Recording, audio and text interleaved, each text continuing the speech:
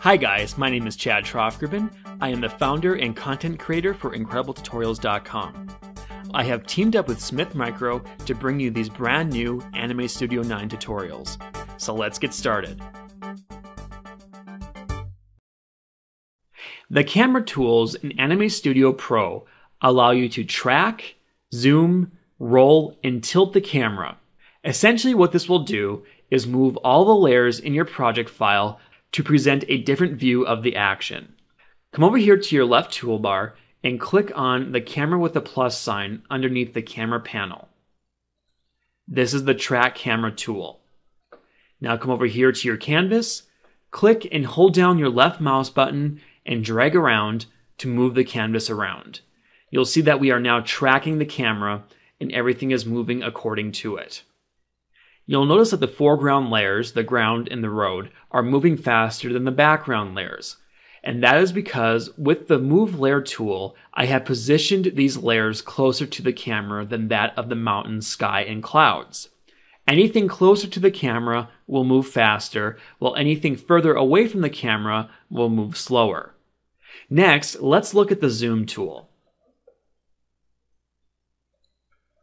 Coming over here to your canvas, click and hold down your left mouse button and drag downwards to zoom in. This is great if you want to emphasize action in your animation. And now drag upward to zoom out.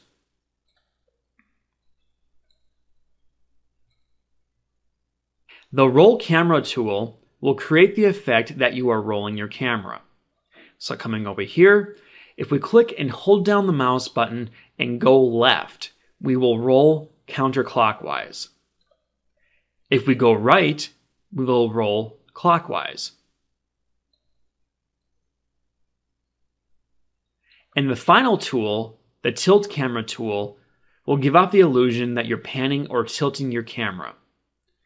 So coming over here, if we click and drag, you'll see that it gives off an almost 3D effect of the pan. And this is great, once again, if you want to get a different view of the action taking place, especially if you have a 3D object. With all the camera tools, you can adjust the settings numerically at the top of the software.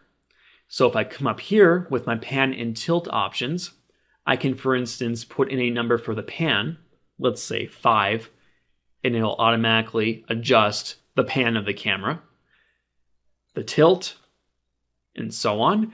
I can also hit the reset button to reset all of my values. And again, I can do this for all of the tools. You can adjust the roll numerically in reset. You can adjust the zoom.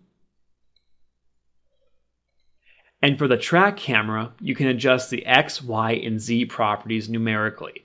X will bring the camera horizontally, Y will bring it vertically, and Z will bring the camera in and out depth-wise in your project. So if you want to bring the camera closer to the mountains, you could do so by using the Z properties. And of course, you can also reset at any time, just like you can any other tool. All of the camera tools can be animated out on the timeline.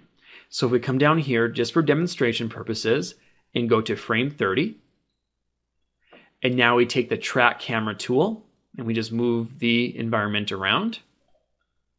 We can take the zoom tool and zoom in. We can take the roll tool and just roll the camera. And we can do a little pan and tilt as well. You'll notice on my timeline that all these keyframes have been set for each property of the camera. And now, if I scroll back, we can see the animation take place. And that is a quick rundown of Anime Studio Pro's camera tools. If you have any other questions regarding Anime Studio, please check out the official Anime Studio website at anime.smithmicro.com. I have many more Anime Studio 9 tutorials out there, so check them out, and I'll see you guys next time.